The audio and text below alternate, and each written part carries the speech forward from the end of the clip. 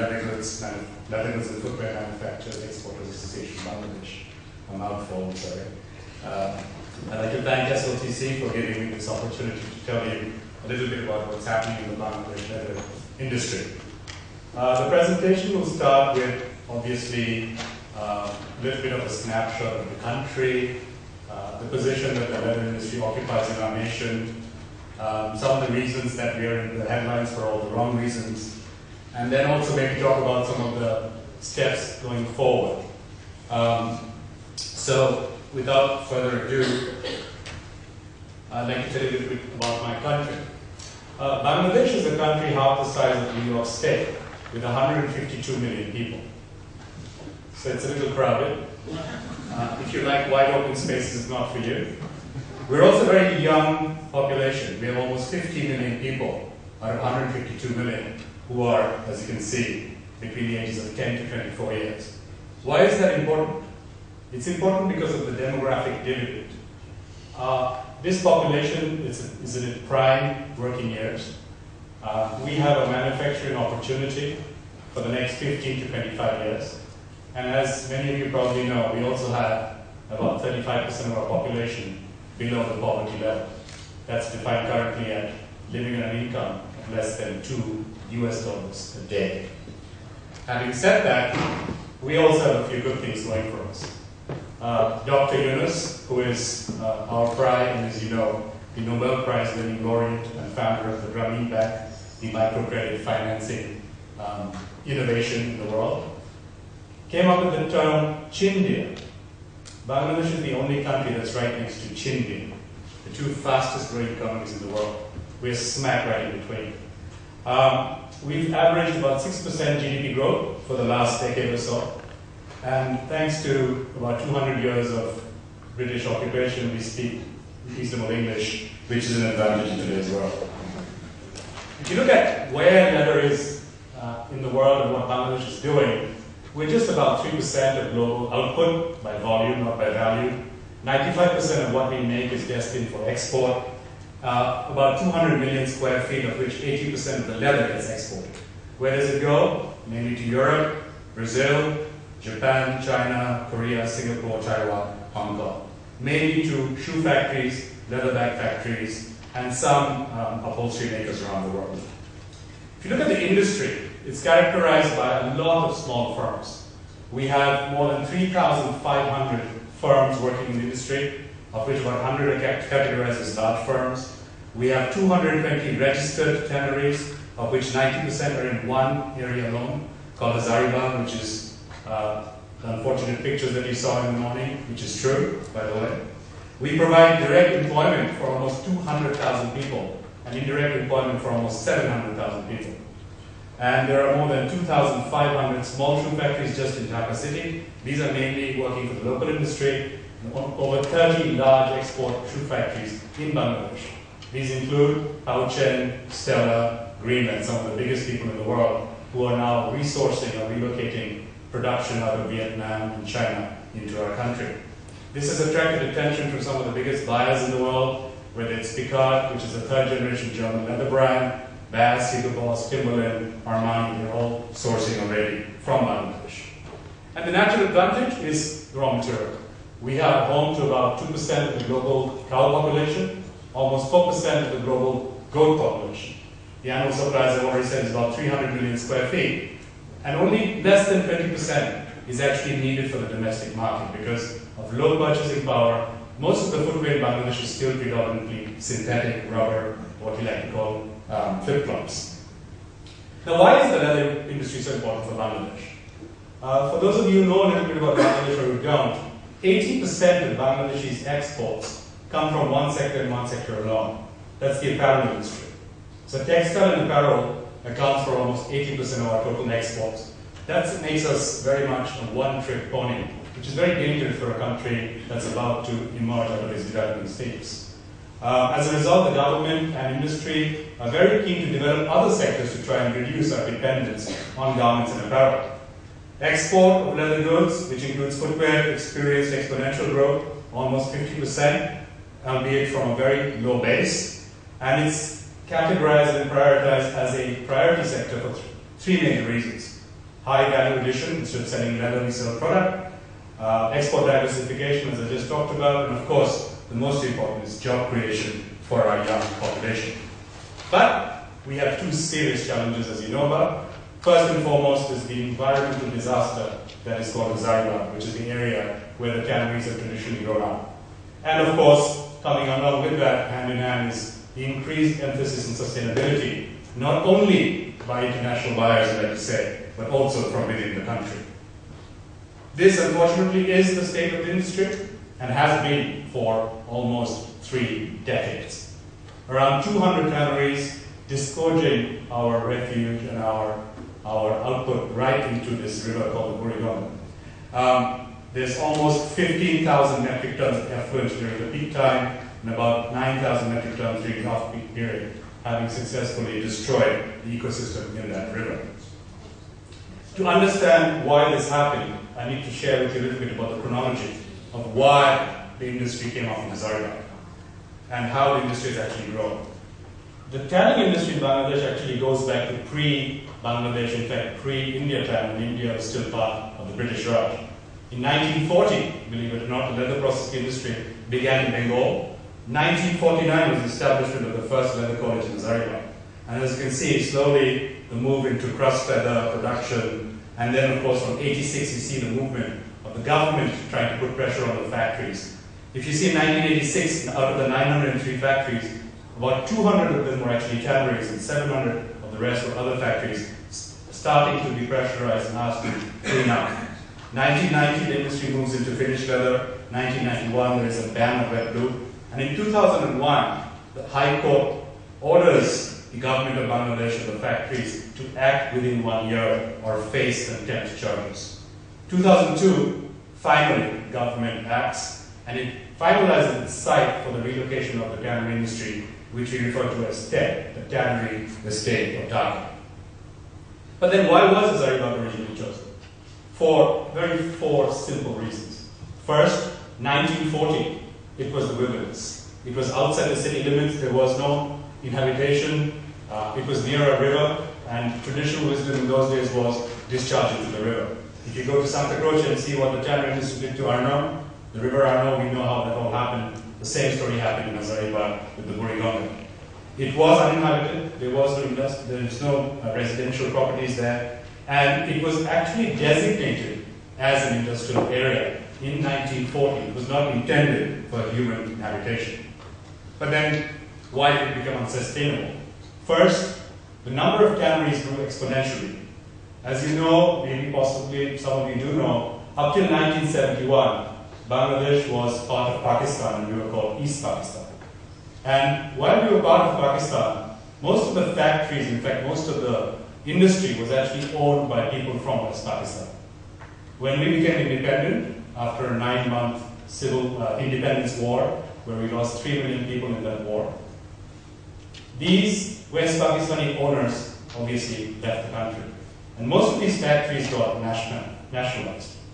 And after independence, the government took over in a spirit of nationalization these abandoned properties and started to sell these abandoned industrial plots indiscriminately. At the same time, Dhaka began to grow, and Hazaribagh became actually an extension of an area called Dhanmandi, which is a prime residential zone in Dhaka. Many of the new owners who bought these lands began to use these lands illegally for residential purposes. Believe it or not, even today, there is no official residential permit, residential zoning permission given for housing in the Hazaribagh area. It is still officially designated as an industrial zone. Unfortunately, implementation and enforcement of regulation is very poor in Bangladesh, and people have been getting away with it. But it doesn't take away from the fact that Hazaribagh is an environmental disaster. What happened? Where did the new impetus come for us to get our act together? Part of it can be tracked back to actually the Earth Summit in Rio de Janeiro in 1992. The world came up with this whole sustainable development paradigm. It was no longer about exports at any cost. It was no longer about job creation at any cost. It was also about sustainability. Sustainability from a social point of view, from an environmental point of view. And if you look at the coincidence of the founding of really the true activist environmental agency in Bangladesh, not even with the government, it's called BELA, the Bangladesh Environmental Lawyers Association, founded by this great visionary called Dr. Mohiuddin Farooq, who was an environmental engineer by training. He took up this cause, and from 1992, we saw the beginning of this environmental activism from within the country. The great cleanup, as we like to call it, has been attempted many times in Bangladesh. 1990, UNIDO recommended a treatment plant inside Hazaribagh. They said we don't need to go out, we can fix it. There were various court orders, there were initiatives to establish what we call a central effluent treatment plant, but it didn't work because A, Hazaribagh is extremely space constrained, and I think more importantly, most of the tannery owners are still not able to understand the significance of the damage that we were doing in that area. From 1990, biopressure did increase, but it changed the mindset of some industry leaders. By and large, industry believed that they could continue to get away with it. But finally, in 2003, the Supreme Court of Bangladesh issued a court verdict to relocate the industries outside of Hazaribagh to TEC.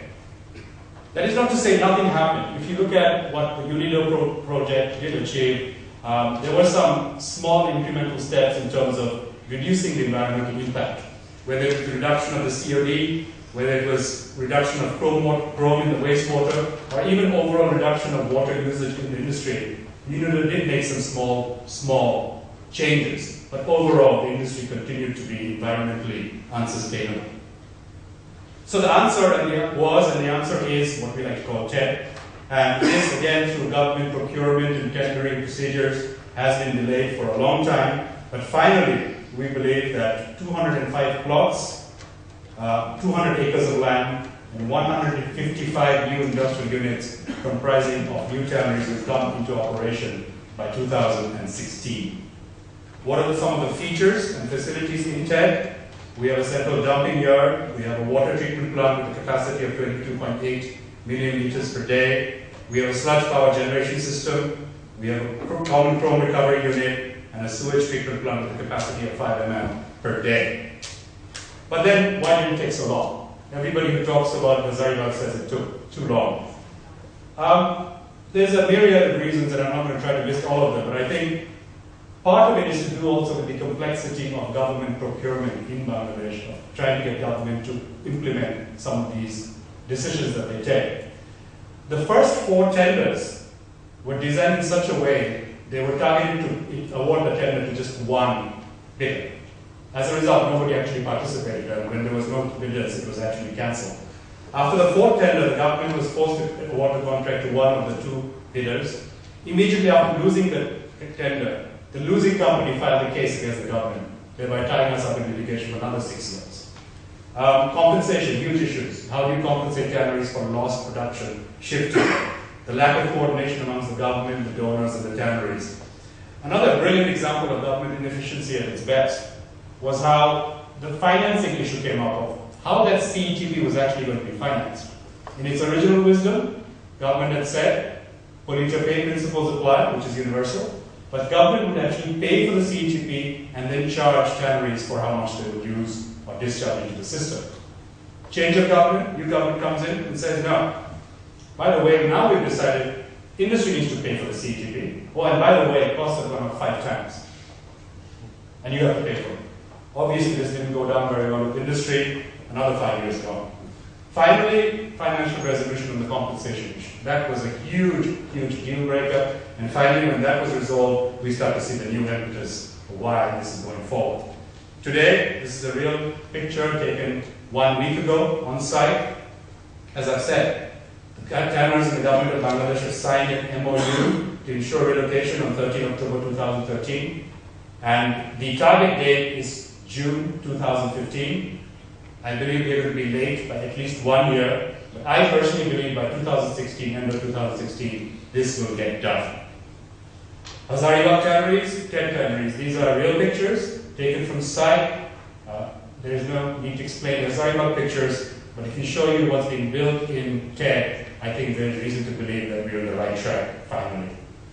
The construction at the CETP site continues 16 hours a day. There's a Chinese contractor that has the experience of setting up 3 ETP plants for the tannery industry in China working on this project. The substation is completed, the water treatment plant is established, gas lines have been done, and the rest of the construction is, again, as I said, estimated to be completed by end of 2015. Now, other than the environment, there are some other challenges within the Bangladesh leather industry. First and foremost is what I like to call weak market power. Most of the tanneries in Bangladesh continue to sell crust. It's very hard for us to actually have bargaining power or actually be able to engage with customers when all you're doing is selling a commodity, which is still crust leather. There is very low value addition. There is very low product development capacity and capability. There's no innovation happening in the Bangladesh leather industry. So we tend to get dictated to by the buyers. I was fascinated to hear some of the presentations about the new Chrome 6 legislation. I can tell you about an American Vice President of Sustainability who came to our tannery and said, in 3 years I don't want to see pH in this tannery. That's the level of ignorance that we deal with. No disrespect to my American friends, but it's ridiculous. They don't know what they're talking about. But they get away with it because they come to Bangladesh and they're the customer and we're the poor people who make the crust.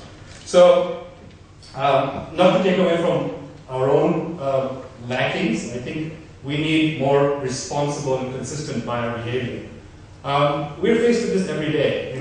We're getting the discussion about aging on Chrome 6, and we heard that how it's not really necessary or it's not mandatory, and I completely agree with that. But every single customer that we deal with, and we work with 110 footwear retailers across Europe, America, and Japan, have now said aging Chrome 6 mandatory. So, it's difficult. When you don't have bargaining power, and I look forward to the day when we do, it's a little difficult to actually, shall we say, push back. The technology, skill, and know-how constraints. When I look at the kind of research that's being done here by Letitia and amazing people like her, we lack this kind of know-how. And I'm hoping that we can engage and partner with you to create this kind of capability. And last but not least, I really think the whole proprietor mindset in Bangladesh is also a huge, huge challenge for the tannery industry. When we see the kind of amazing work that's being done at the SLG, we lack corporate culture, corporate professionalism in our tannery sector. The company I work for is publicly traded.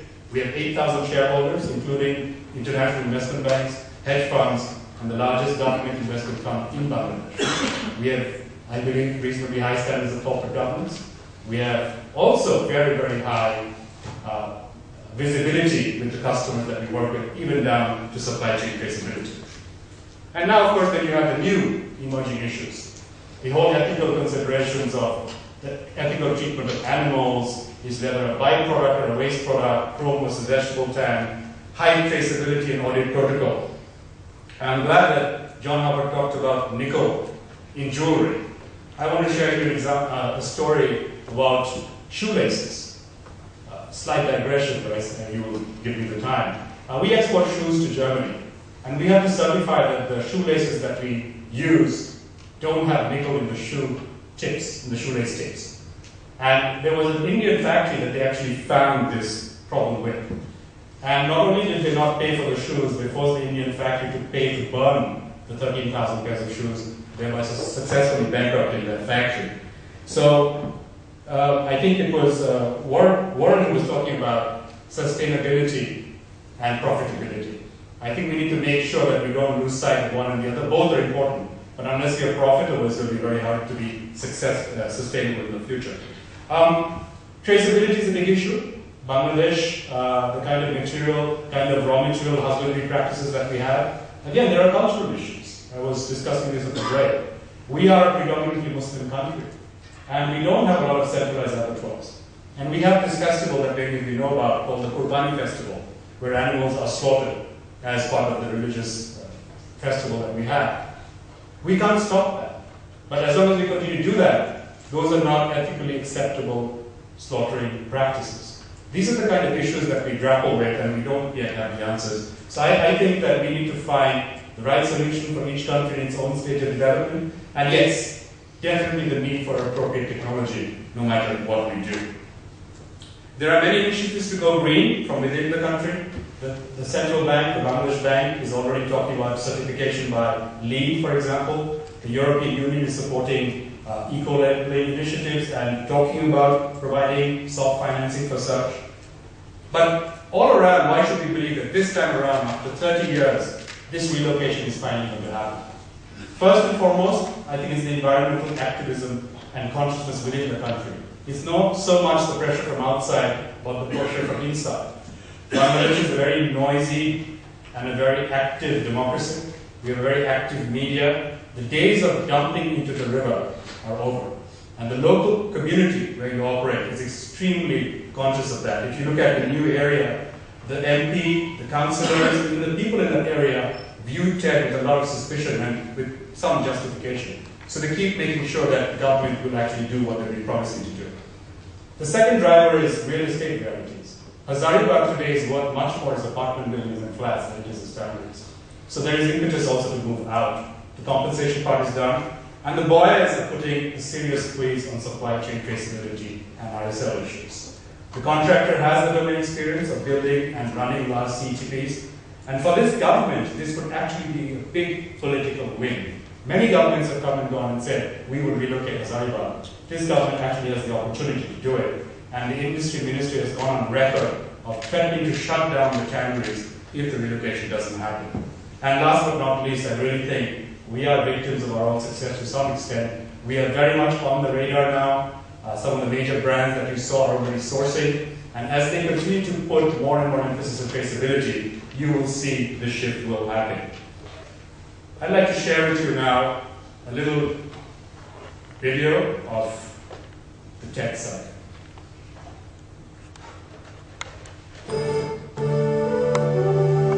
Bangladesh, a nation that promises great achievements in the years to come.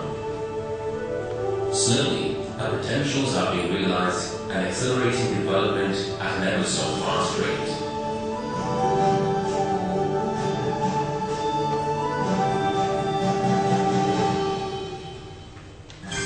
Bangladesh is an emerging economy, but too dependent on the exports of ready-made garments.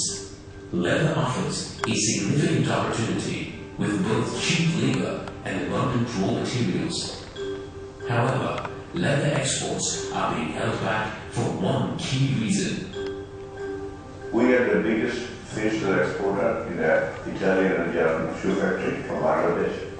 And last year, I used almost 3 million square feet equivalent $9 million.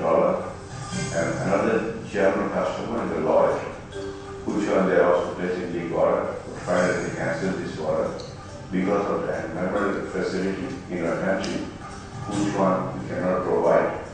This is the main reason we are losing our customer. Right now, while we are producing our leather factory, that one is relocated in 1940, the very small places, also close to the Dhaka city.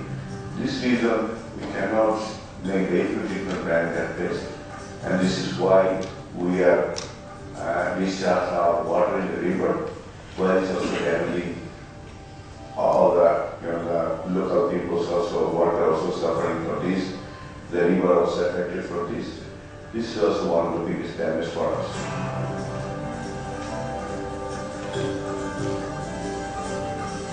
On the way around the city develops, the complaining, environment has been spoiled.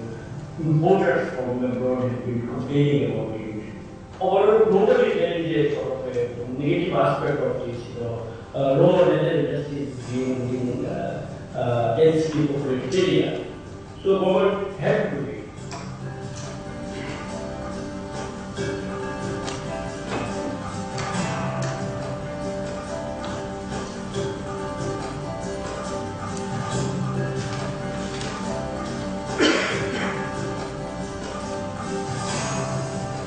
As the tanneries built up, there was no longer any space in Hazaribagh to establish a CETP. The proposed solution was to relocate the entire tannery industry to a new industrial estate on the outskirts of Dhaka city in Sabah. The Sabah estate has all the facilities needed to ensure environmental compliance, including most importantly the CETP, which takes in the effluent from all the tanneries, treats it and releases it to the river in a way that will not harm the environment.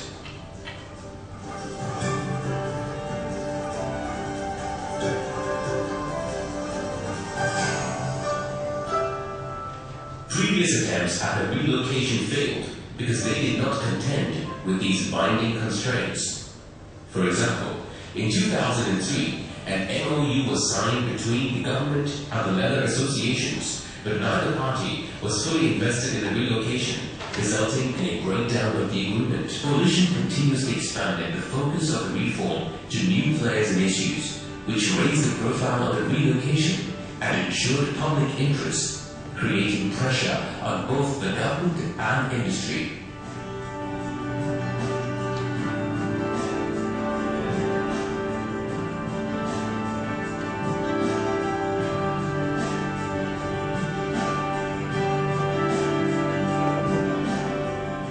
The construction of the CETP in Sabah is expected to be completed by mid-2015, meaning the Sabah estate may be operational by the end of the year. As the CETP takes shape, more than 100 tanneries have also begun construction of new factories in Sabah. The achievement of environmental compliance in Sabah will produce new opportunities for Bangladesh leather, including the new major markets such as the United States. And this will open up America as a huge market for Bangladeshi leather exports, shoes and everything else. And I see today when America, which produces some of the best hides in the world, will have a major export of raw leather to Bangladesh. It will be processed here in Sabah, made into shoes and finished leather goods, and then exported back to America. That is a win-win-win for everybody. I'm very proud of this. This is a message I've already been telling back in America. Just 2 weeks ago, I spoke with executives of major American shoe importers and leather product importers, exporters of hides, exporters of chemicals, and people want to do business. So I'm telling this story. And Bangladesh needs to keep telling this story to open up the world to these exports.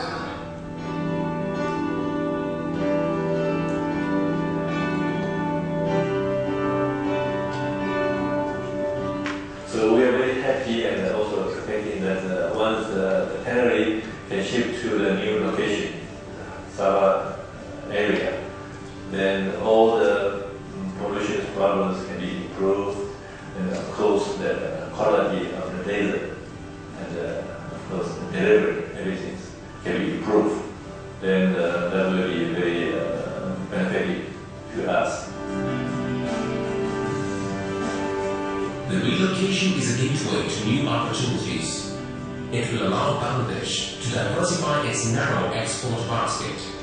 It will reshape the leather industry of Bangladesh with new markets and products.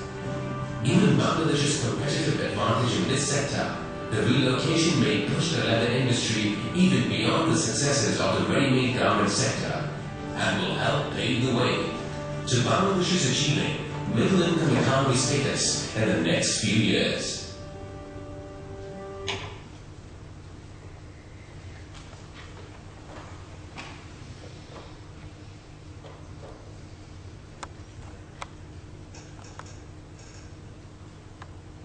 We would like to think that in Bangladesh, we are not in the business of trying to defend what happened in Hazaribagh. What has happened in Hazaribagh is indefensible. But for those of you who also follow cricket, given Bangladesh's recent experiences and accomplishments, notwithstanding England and yesterday Pakistan, I think we're in the business of making it happen. Thank you very much.